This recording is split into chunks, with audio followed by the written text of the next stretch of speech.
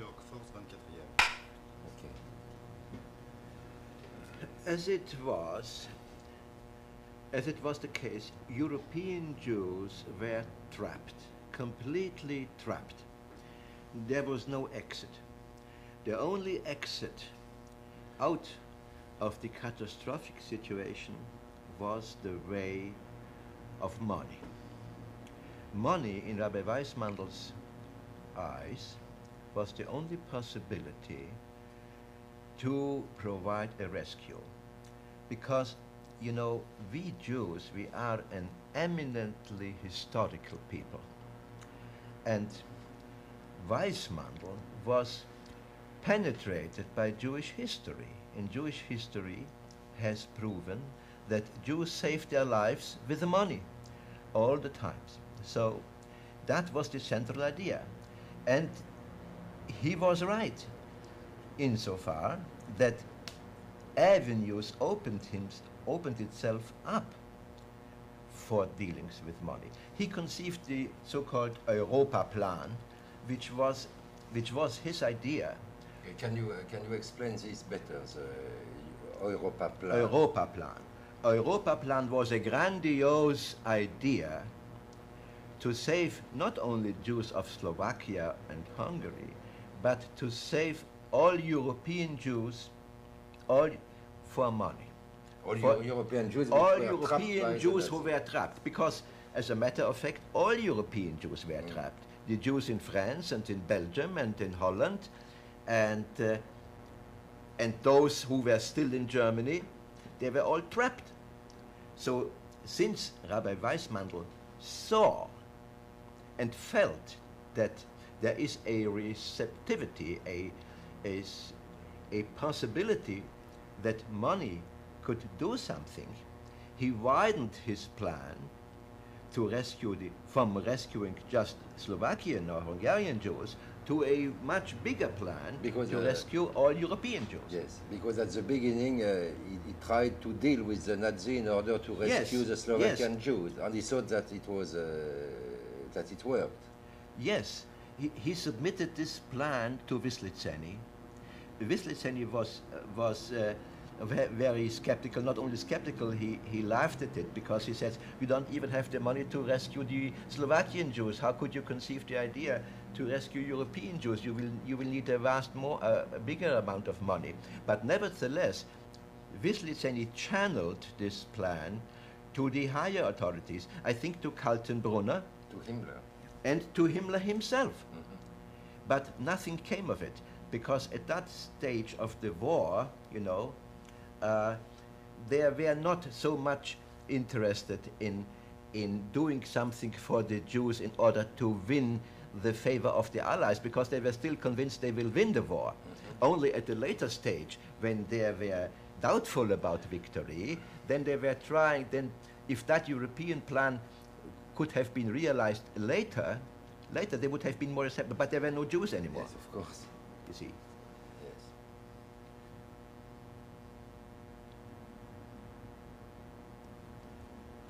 Yes, all right, but Weissmandel conceived this Europaplan and thought, okay, I need money. Money is my bitter enemy, no? Right.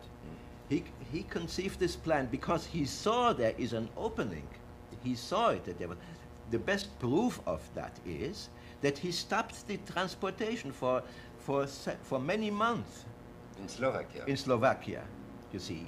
So that gave him obvious proof that they are receptive for money.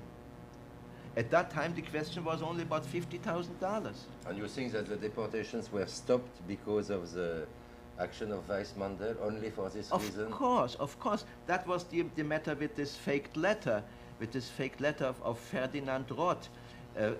Weissmandel faked a letter of an imaginary person who is the representative of international Jewry, because you see, the Nazis were obsessed by the idea that there is international Jewry, very powerful organization. Of course, this idea came to them from that book, The Elders of Zion. which appeared in the turn of the century, yes. which established the idea that there is a secret, powerful organization called the Elders of Zion, and they command all Jews of the world. So there is something like international Jewry, which have all the threats in their hands, you know. So international Jewry is very powerful. And international Jewry has the money too. International has the money, of course. Yes. They are the capitalists. They have the money, all the money. So therefore, this idea of sending an emissary who will deal with the heads of the international Jewry, that was believed. So Weissmandel, in faking this letter and making up the whole story that he will contact international Jewry, that fell on a fruitful ground. Yes, so, but excuse me, but this was the real tragedy, because the Weissmandel tried to trap the Nazi at their own game. Right. He said, okay, the Nazi believe in international Jewry, I will act as if there would be international Jewry. Of course, that was the idea. And he said, I will. Yes. He used their own fantasy, their own exactly. imagination, and wanted to gain something from that by telling them, I will contact international Jewry, I will get the money. Yes, but and what happened? International Jewry didn't answer. International Jewry didn't answer because it doesn't exist. Exactly.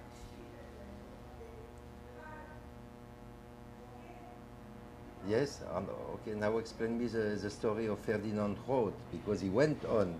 Well, he faked a letter that Ferdinand Roth, the intermediary between Weissmandel and international Jewry, he is in Switzerland and he is acting to get the money.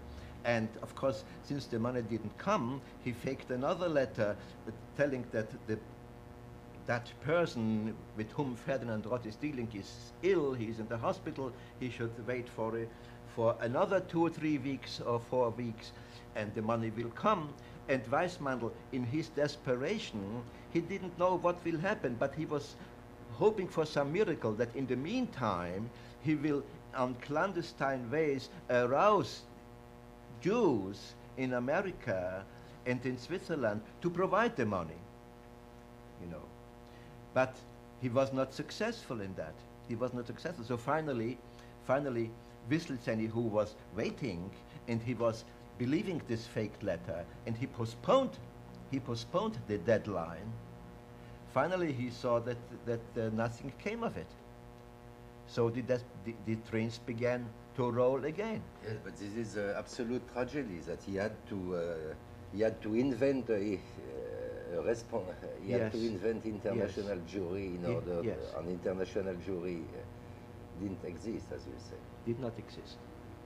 Yes. This is one of the most tragic points, in my opinion. It is. It certainly is. It certainly is.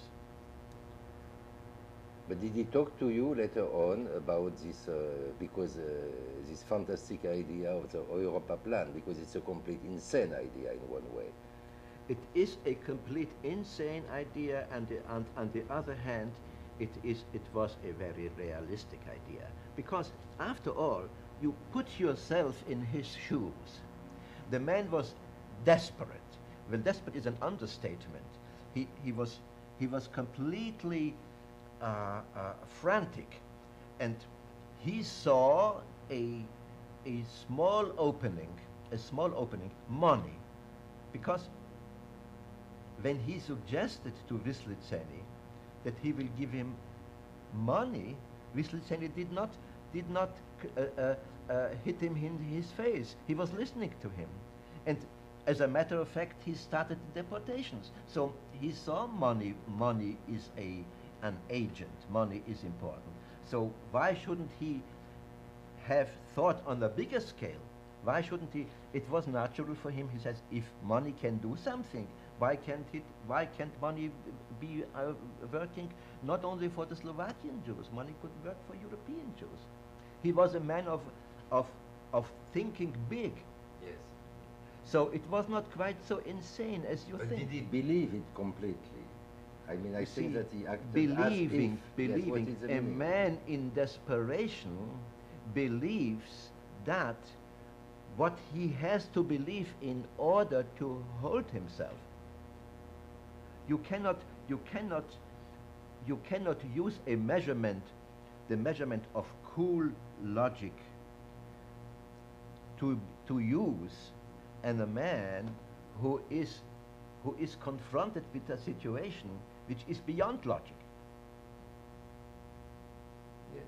He has to operate with means which are illogical, because the whole situation was illogical. Yes, and the people who answered him, I think they asked him for reports, for budgets. They were very logical people, yes. You see. They were very orderly people. They wanted for him a complete report. You need money? For what? How much money did you spend? For what will you spend it? So how could he act like that? He answered them, I can't give you a report. I can't do it. I am in a situation beyond.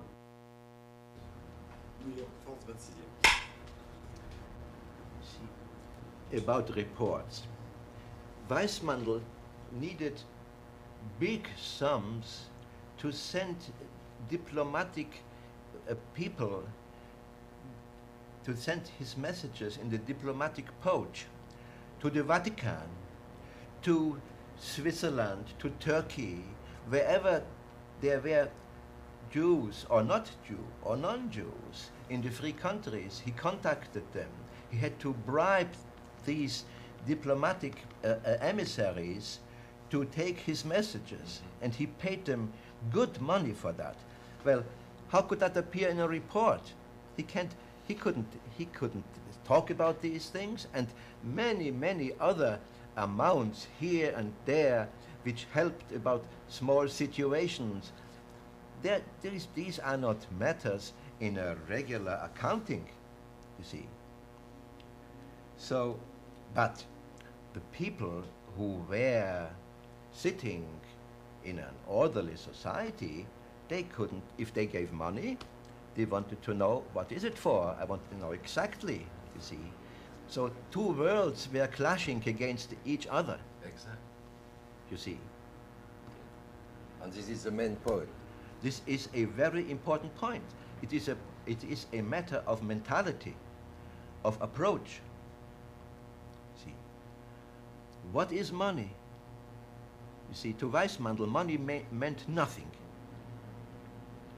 He could give money left and right when it could indirectly help somehow to pave a way, you know, in indirect ways to get someone who knows someone, and he knows someone who might be helpful, you know. So all these things are not matters for an accounting. Yes, and the other were answering with budgets and with reports budgets and so it was the real clash of two worlds. A clash of two worlds. But it is a point. How is it possible to imagine Treblinka from Washington or from New York? No. This is very difficult. No, but the fact is that the State Department and the leading officials knew exactly Yes. what was going on. All of them. All of them. All of them. And the leading Jews too. And the leading Jews too. But they had more relation with the gentleman in the State Department, more affinity with him than with those Orthodox bearded Jews, you know. This was a different world, you see. And if that polished gentleman from the State Department explained to him, look, we can't do these things now, we have to wait after the war, and don't disturb the public, and don't interfere with the war effort, you see, he found an acceptable, agreeable ear, you see.